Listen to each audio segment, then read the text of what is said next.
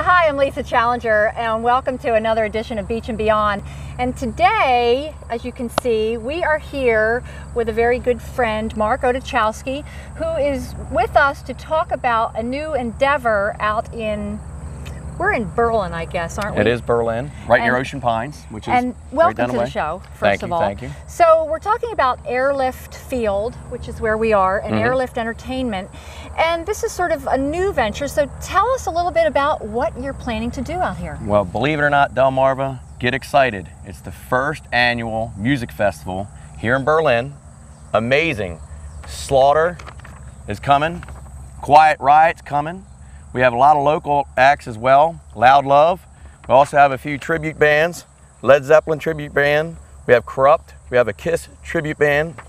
It starts this Thursday. We'll be setting up Friday, Saturday, and Sunday is the event. Great fun, a lot of food, great music, and it's also for a very good cause.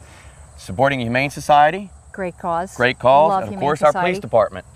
Another Excellent. great cause. So now you can accommodate, obviously, in this field, lots of people, and you are going to have a big stage. Stage is setting up Thursday, and it's going to be plenty of parking, easy access right here off of 113 right here. So it's going to be a lot of fun. And the event is rain or shine. Rain or shine. Actually, we checked the weather, and the weather's going to be fantastic. Beautiful. Like it is today. I saw that. And you can still get tickets. There's still tickets available. Yep. And you can go to either the website or your Facebook page. Facebook page, and also too, you can call here at 443-513-4749 if you had any other questions as well. And we should say the Facebook page and the website is airliftentertainment.com and Airlift Entertainment for Facebook.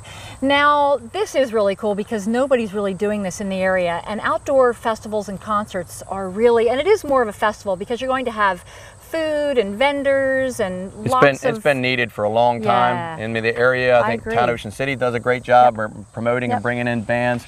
But I think this area has been calling for a music festival for a long time, and with this success, it'll be the first annual and happen every year. Now tell us a little bit about how. So this is happening Labor Day weekend. Going forward, are you planning more? Are you planning other events? Well, on Halloween, there's going to be some events coming up, and if you look at the Facebook page, I'll give you a lot more information about that as well. It's going to be some hay rides and like a Halloween outdoor haunted stuff. Absolutely, and it'll be a lot of fun with that for as the well. brave of heart. Yes. And then we can look forward to, I hope, more concerts into the future. Well, we're already looking at booking bands already for next year, and all top name bands, national acts.